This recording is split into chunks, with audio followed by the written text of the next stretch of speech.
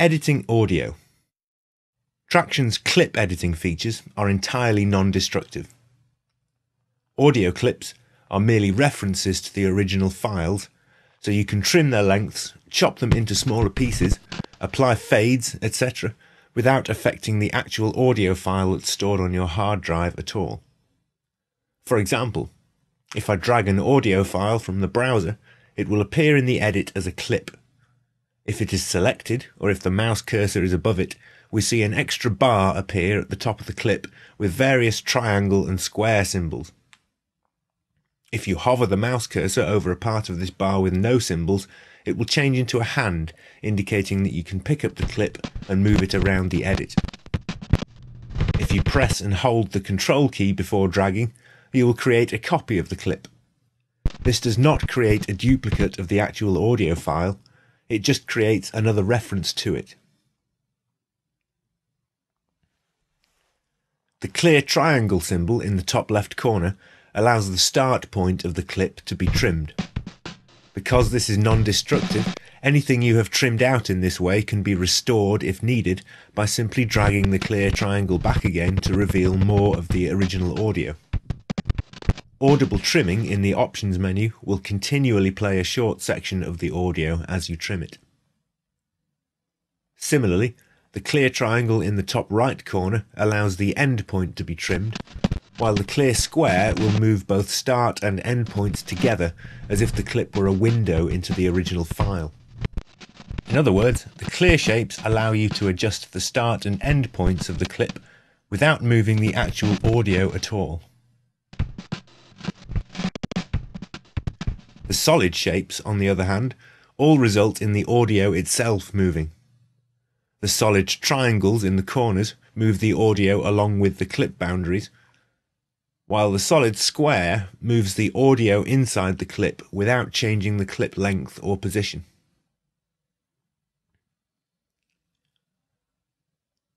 Holding the Alt key while dragging the start or end point of a clip will stretch that clip accordingly. By default, this will simply play the audio at a different speed, so stretching a clip out longer will also drop its playback pitch and vice versa. You can also set a clip's playback speed using the speed slider in the properties panel or the change speed button. This button also has an option to reset the clip back to normal. Tracktion also offers a choice of 2 time stretching algorithms, however, which will allow you to change the playback speed of the audio without affecting its pitch. Be aware that, although the time stretch algorithm in Tracktion 3 is vastly better than that in previous versions of Tracktion, it will still degrade the audio quality to some extent, so if you have the option to re-record the part at the correct speed, that might be a better idea.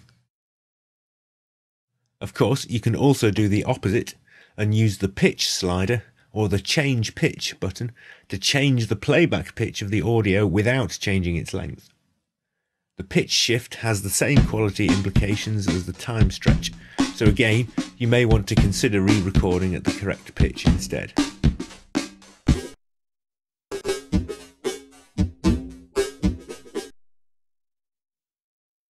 All the clip editing functions are affected by the snapping option, so you will need to toggle this on by pressing Q if you are trimming a clip to an exact number of bars or beats, but turn it off if you wish to make small timing adjustments. A clip can also be split into multiple clips via the Split Clips button, or by positioning the cursor at the appropriate point and pressing the / key. Notice that we now have 2 clips, each with their own separate trim functions, so both these clips can be stretched out to reveal as much as you need of the audio file they refer to, just as if you had copied the original clip. If you have a stacked clip containing several takes that were recorded in loop mode, splitting it into separate clips like this will allow you to choose a separate take for each section, so you can comp together the best bits of each take.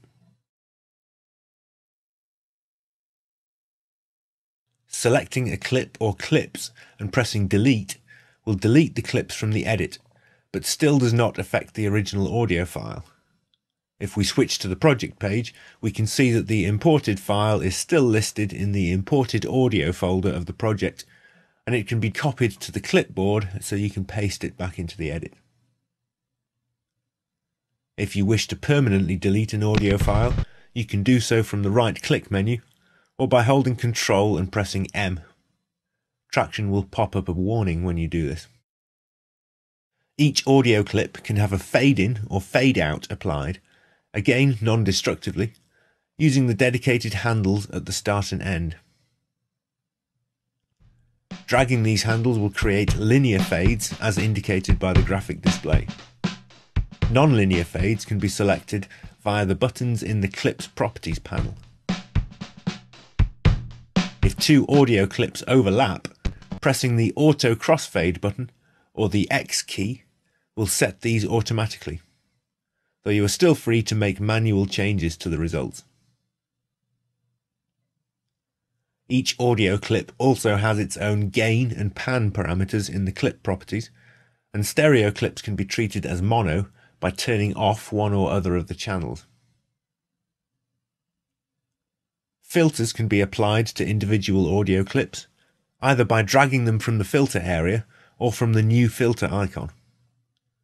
These filters are automatically turned off when the clip is not playing, which can help to conserve your processor cycles in complex mixes, and also provides a quick and easy way to apply an effect to a short section of a track, such as a single line or word of a vocal part.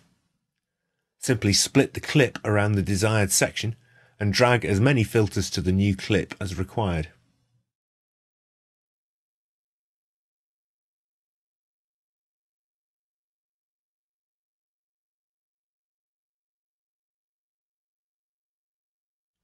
Clips can be designated as loops by toggling on the little L symbol to the right of the slip editing squares.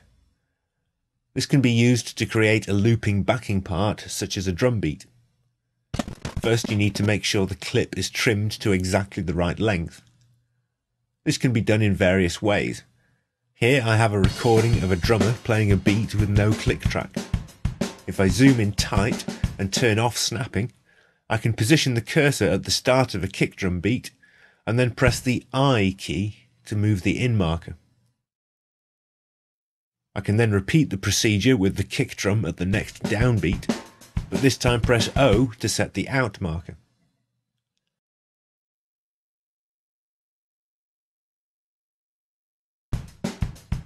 If I then press the L key to set Tracktion to loop playback around the markers, I can fine-tune the loop if necessary, and then use the split clips at mark in and out options from the clip properties when I'm happy.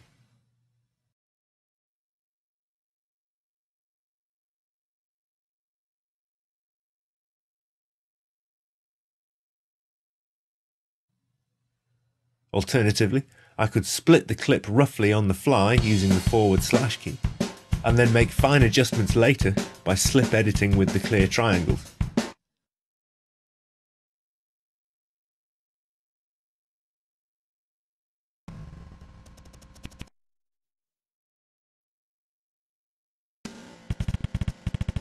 Pressing M will move the markers around the selected clip to allow you to audition the loop.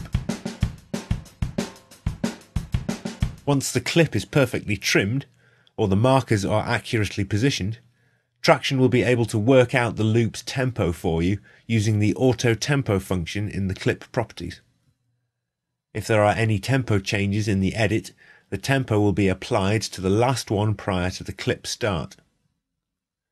Of course, if you already know the tempo, you can just click the BPM display and type it in.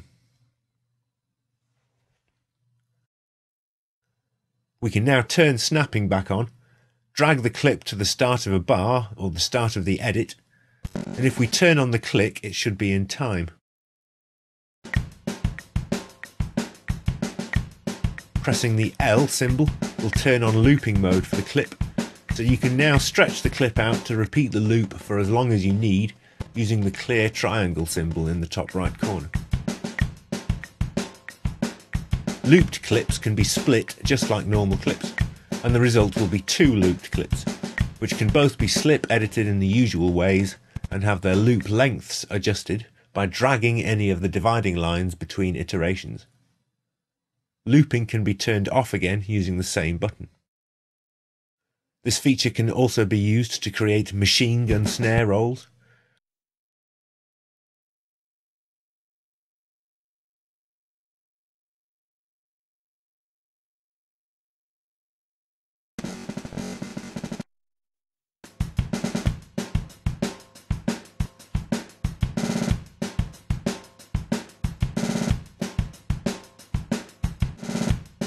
Or for interesting glitchy effects with very short loops.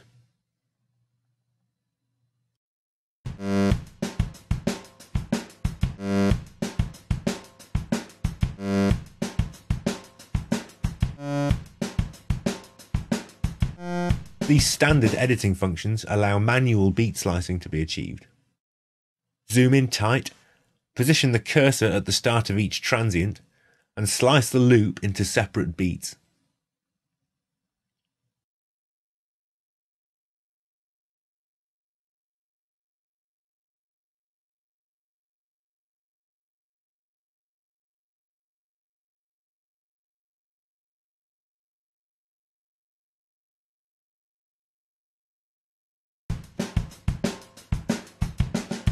Now select all of the clips by holding Alt while drawing a box around them, and check that the Remap on Tempo Change option is turned on. Changing the edit tempo will now shift the timing of all the clips to keep the beat in time with the metronome. If you speed up the tempo enough to make overlaps a problem, select all the clips again and slip edit all the endpoints together. You can then make individual adjustments to segments or apply fades as needed.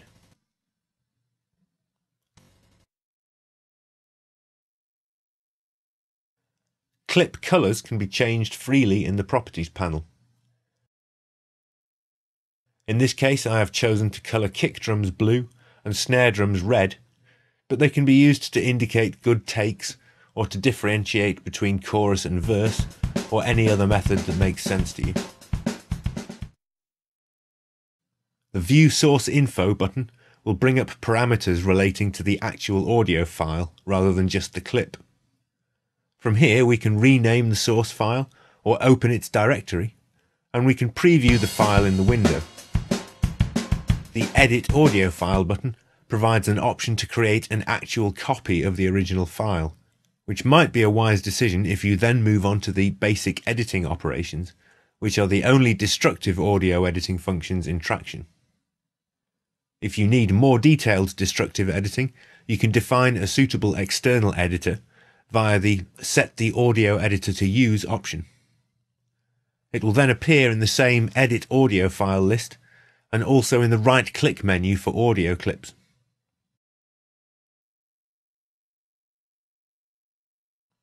If you edit a file in an external application and then press Save, Tracktion will update its display accordingly. Once you have edited your clips, you may wish to link them together to treat them as a single object. This can't be done non-destructively, but you can create a new audio file of your edited clips by selecting the track and using the render functions in the Properties panel. Render to a specific file allows you to specify exactly the file name and path used, while Render into Project Directory will automatically name the file and save it in the current project directory.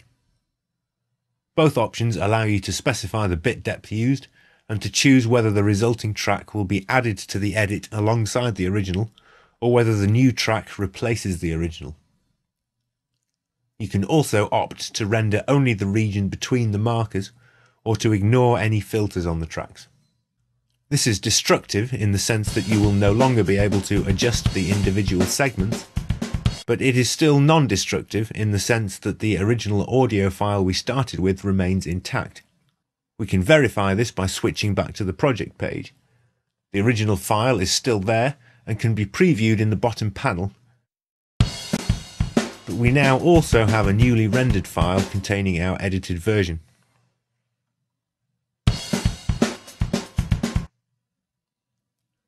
Alternatively, you could put the track inside a folder, which will then display an overview clip to represent all the clips contained in that folder.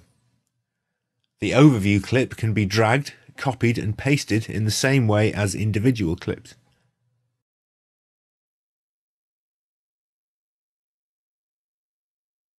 If you hold the Alt key, you can stretch all the clips together as if they were one.